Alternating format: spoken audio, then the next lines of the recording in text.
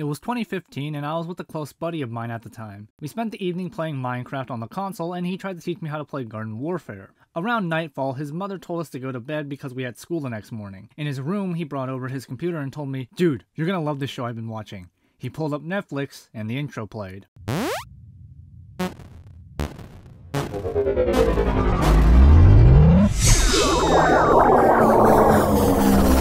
What's up guys, this is Mr. Asian Pie. It's safe to say that Video Game High School is a show which I have a very strong nostalgic attachment to. That summer, I binge-watched the entire show, and a copious amount of Doctor Who. Though, as always, time moved on and I kinda eventually forgot about the series, until around last year. Jerry Schlatt was live streaming the entire show with Freddie and Jimmy Wong as guests.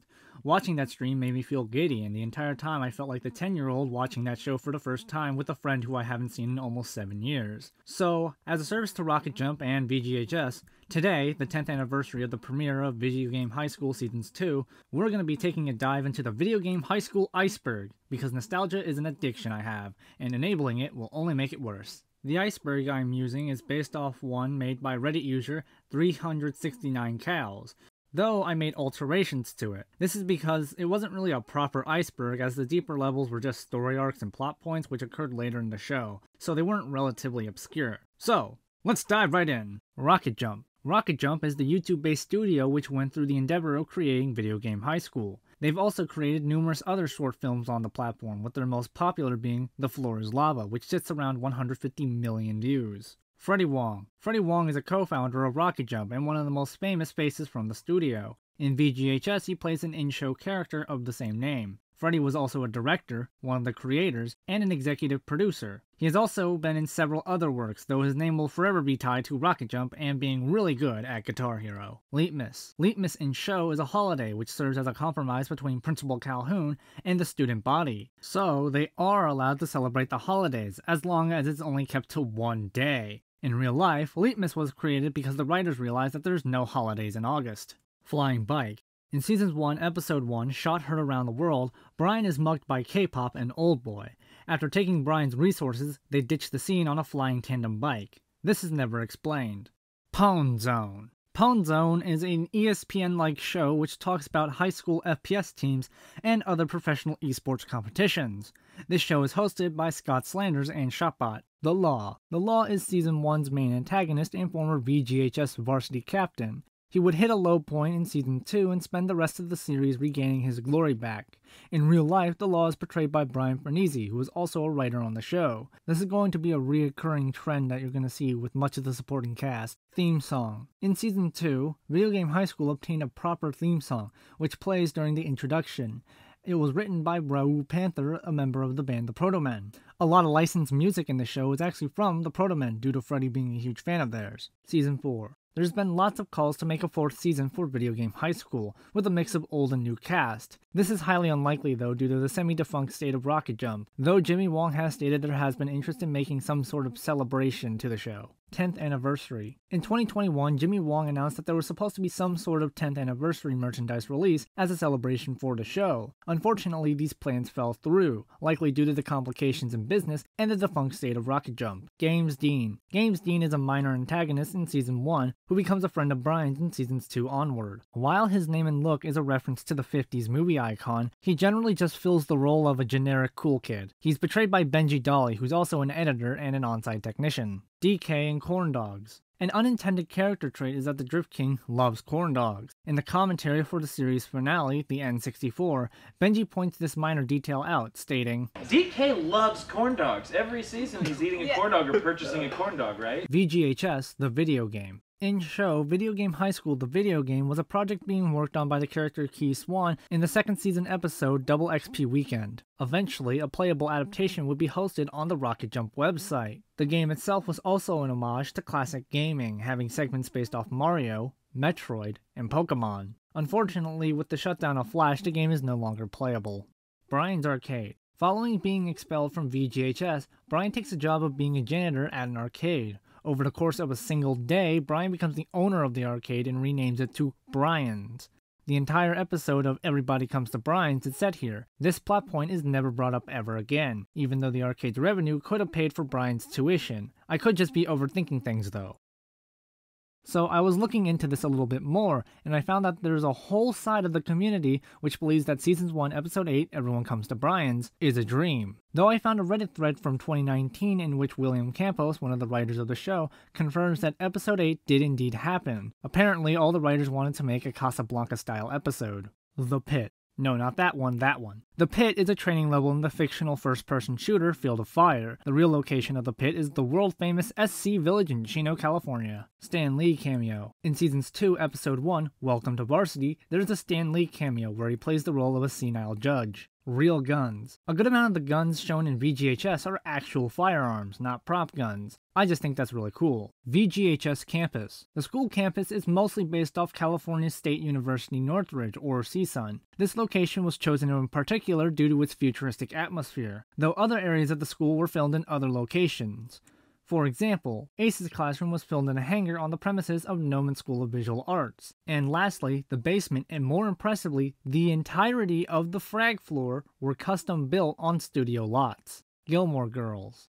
One of the schools VGHS competes against is Star Hollow High, which is a reference to the Gilmore Girls. VGHS Twitter. VGHS had a Twitter account which was pretty active well into late 2019, being abandoned shortly after RocketJump went quiet. Cancelled subplot. In Season 3 there was going to be a subplot in which it was revealed that Jumping Jacks and Wendell were gay.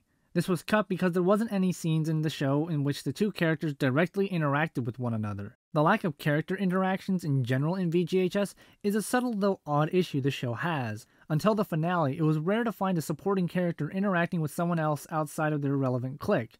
So you'll never see a character like Drift King, who is relevant to Ted's story arc, talk to Games Dean, who is relevant to Brian's story arc, or the Duchess with Shane Barnstormer. Even with the main characters, Ted doesn't interact directly with Jenny until Season 3 Episode 4 Video Game Homeschool. But to be fair, high school was kinda like this in real life. Field of Fire. Field of Fire is the most popular first-person shooter in esports in the VGHS universe. It obviously takes heavy influence from Call of Duty. New Law. New Law is Napalm Energy High's answer to The Law. New Law is also a massive dick. He's played by Nathan Kress, who is best known for his role as Freddie Benson in the show iCarly. Napalm Energy Drink. This is an in-universe drink company owned by the Barnstormer brothers, who made a deal with their mother to raise their stock value to $400 before they can enact their revenge on Calhoun. Their major competitor was Jock Juice, whose spokesman was VGHS's The Law. Mr. Duhini. In Seasons 2, Episode 3, Double XP Weekend, Brian reveals that his father died when he was 3. Calhoun almost dies. In Seasons 2, Episode 3, Double XP Weekend,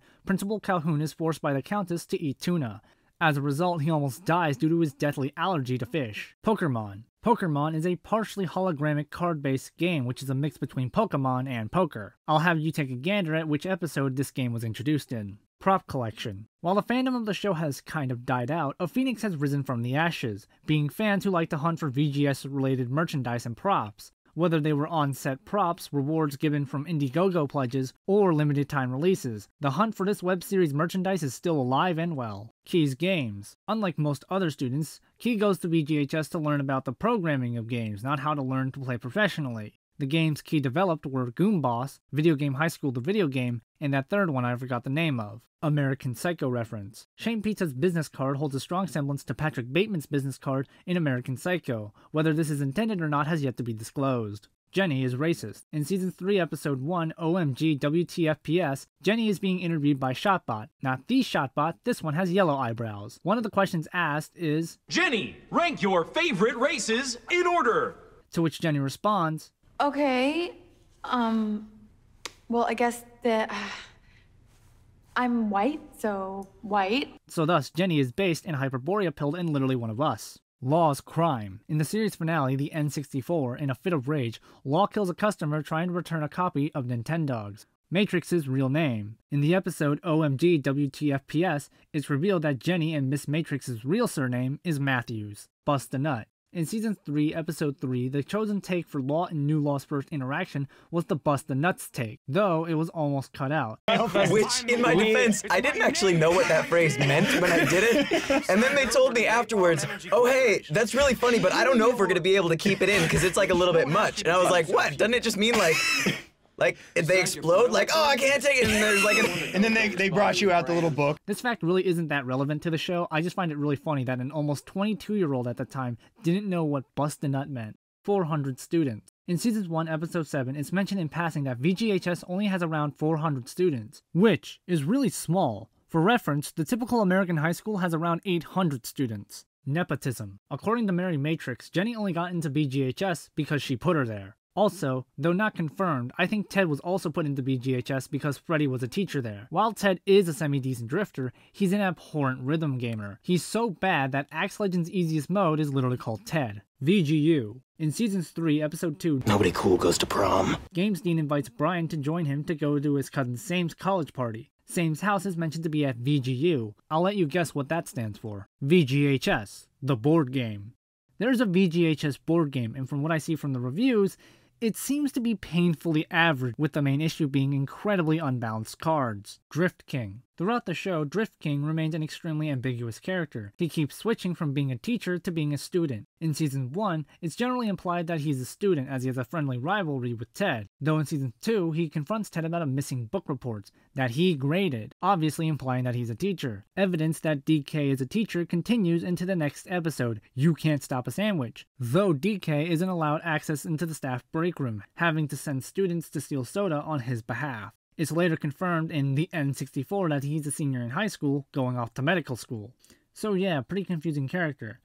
Also, how does being a professional Forza player build up to a medical career? Abusive parents. Every main character, with the exception of Keith Swan, has abusive or at least neglectful parents. It is implied that Brian takes care of his mother, who has a crippling addiction to MMORPG. Jenny was raised solely by her father because her mother abandoned her to continue pursuing her professional career in esports. Ted's mother abandoned him, and his father blames him for his messy divorce and shitty life. When Ted is not being berated, he's simply just being neglected. And whenever Law is in a fit of rage, one of his sayings is, Your school should have left Mom a long time ago! Implying that his father was pretty abusive. KD ratio. There's a fan-made kill-death ratio of all the characters on VGHS. Brian, Jenny, The Law, and Calhoun are the best players in Video Game High School, though they're not the ones with the best kill-death ratio. That title goes to Key. Finale hazards. The finale for Video Game High School was shot at an abandoned refinery, which was going to be demolished after filming. One of the directors mentioned that the building kept swaying throughout production.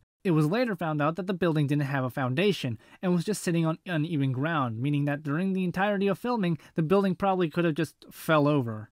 Key is evil. On a 2012 post made on the Video Game High School subreddit, a fan theory was proposed by u/Alliterator's Almanac. In the theory, it was stated that Keith Swan has been pulling many of the strings of Brian and Ted's Season 1 story arc, using her programming skills to give Brian a buff in FPS and nerfing Ted's guitar so he can go into drifting. Who framed The Law? It was the Barnstormers. The story would literally make no sense if anyone else was behind the setup. No one other than the Barnstormers had the true motivation to tear him down, but also the Barnstormers had the means to frame the Law, so it just doesn't make sense if it was anyone else. Alternate takes. As seen from the VGHS behind the scenes, a lot of takes kept into the show, especially the performances done by Brian Farnese, were ad-libbed. The best example being, Let's hang glide out of this loser emporium. engaging the enemy. During the filming of Season 1, Episode 5, and then The Law, Brian Farnese and Joy Bertrain shot a skit for their website 5secondfilm.com called Engaging the Enemy. Napalm Energy High. As a part of their scheme to take down VGHS, Ashley and Shane Barnstormer set up a high school to promote Napalm Energy drink. This is despite the fact that the school is just their corporate office and their only students are esports mercenaries. Yearbook. The VGHS yearbook was a top-tier reward for the Season 3 campaign. It has a bunch of behind-the-scenes photos, class photos, and according to the Indiegogo, each was personalized to each of the backers. There are 146 claims to this prize, meaning that there are likely 146 unique variants of this book. Season 1 Original Script. RocketJump published a PDF file for the original script of Video Game High School Season 1, and it holds very little semblance to how the Season 1 and the show as a whole turned out to be. This script also starts the evil Key theory, as it states Key's motivation for manipulating Brian and Ted's life is because she's a part of the Shadow organization which was pulling the strings behind the scenes. In the future, I actually might look into this script, maybe as some sort of script review. Parallels to The Wizard. The show has a lot of parallels to the 1989 movie The Wizard. Both are set in an alternate timeline where video games are far more mainstream than they were in our time, Both center around professional esports competitions, both share a theme of neglectful parents, and both have a character named Jimmy who has to cope with the death of a close loved one. I like to imagine that VGHS is an indirect sequel to The Wizard. Implications of sex. Specifically between Brian and Jenny, there are implications that they'll have sex, which is kind of weird because while the actors are over legal age, the characters they portray are definitely not. The President. Throughout the first 2 seasons of the show, a running gag is that the President is missing. This pays off at the end in Seasons 3, Episode 1,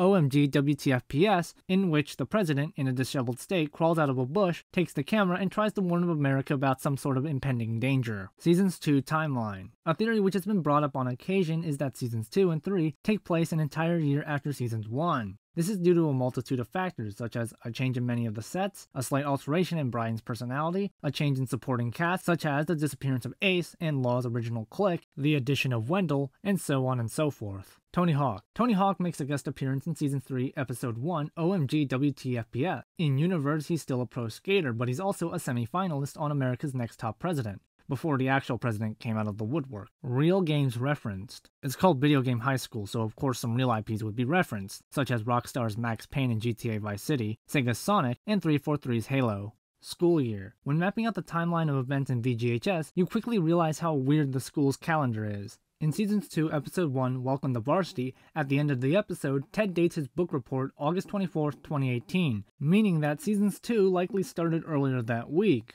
According to the VGHS calendar, Seasons 2, Episode 5, Some Like It Bot would have occurred on Monday, September 17, 2018. This is despite the fact that according to the BTS, Litmus is supposed to be in August. Lastly, we know from Brian that Seasons 3, Episode 3, A Map to Sextown, took place on Tuesday, April 23, 2019. This would mean that VGHS likely started class sometime around late July or early August, and ended sometime in late May, meaning that VGHS students only have 2 months of summer. But, to be fair, their education literally consists of playing video games, so you can't really feel that bad for them. Also, this means that the entirety of Seasons 1 takes place over the course of around 2 weeks, as compared to Seasons 2 and 3, which occur over several months. But I'm overthinking about it, so let's move on. Dimension 404. Dimension 404 was RocketJump's second major production, which was also made in cooperation with Lionsgate Television. The show was a reinterpretation of The Twilight Zone, though with an internet-based twist. Unfortunately, the reception wasn't as warm as its more campy, lighthearted predecessor, but that's not the important stuff. What we're interested in is the show's connection to VGHS.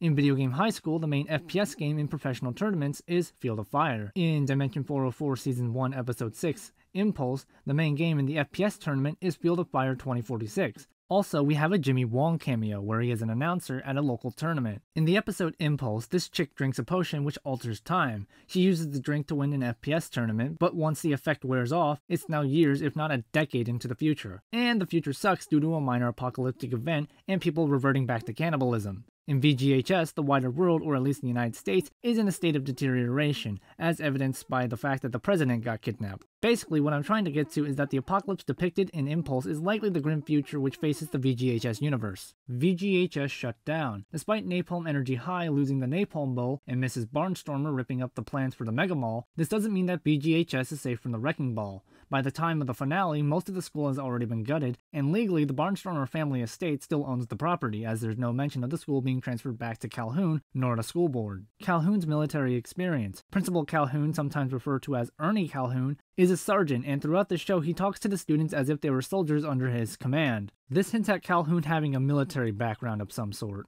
iCarly theory. A theory proposed by Reddit user Mathak. It states that New Law is Freddie Benson from the Nickelodeon show iCarly, most obviously because both characters are played by Nathan Kress, though there is some more evidence which backs this theory up, mainly being that we don't know New Law's actual name and that both shows are set in Seattle. The animated show. VGHS Knights of the Realm was a show in production at RocketJump. As far as we know, it has some DeviantArt looking characters and a fully written pilot. The main issue which has thrown this project into development hell is that RocketJump can't get any major studios behind the pitch. At this point, I find it highly unlikely that the show will be picked up. And we once again resurface. Was this video just an excuse to watch VGHS and enable my addiction to nostalgia as if I was in my late 30s? Yes, considering the time crunch, not really. But yes, For me personally, VGHS is a window into a whole different world of content creation, in which had it or YouTube Red been more successful, YouTube could have grown a catalog of well-produced originals, and it would have developed a unique class of media, too advanced to be a typical YouTube video of someone behind a mic talking about something, but not overly polished and corporate feeling of modern Hollywood, a sort of internet-based revival of the silver screen. Makes you think of the lost potential. This has been Mr. Asian Pie. See you on the flip, and don't be stupid.